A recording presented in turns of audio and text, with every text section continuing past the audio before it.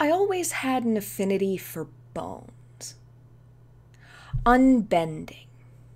Able to hold up the weight of lives, bodies, souls.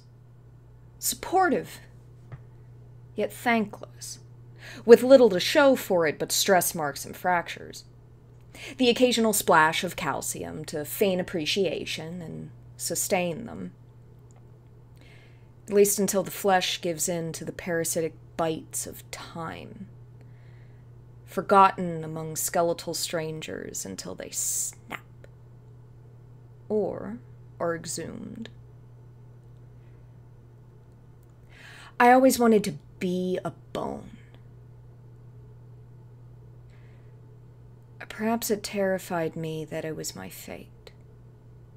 To be defined only by the context made by those around me. Excavating them from the landscape of their peers became a hobby. I considered making a career out of it for a time, but, well, they try so hard to be dirt.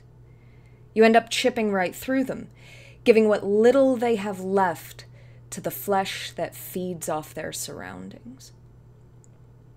And since they prefer to be dirt anyway, putting them back together only amplifies the guilt.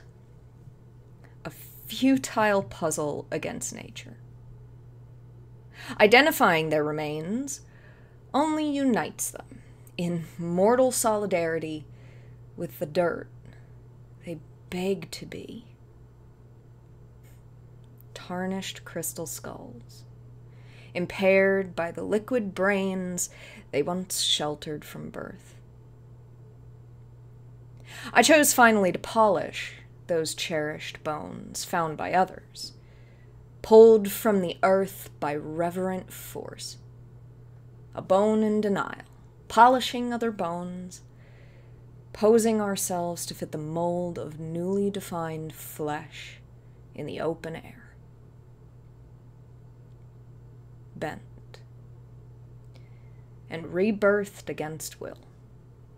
Finally celebrated, with nothing left to show.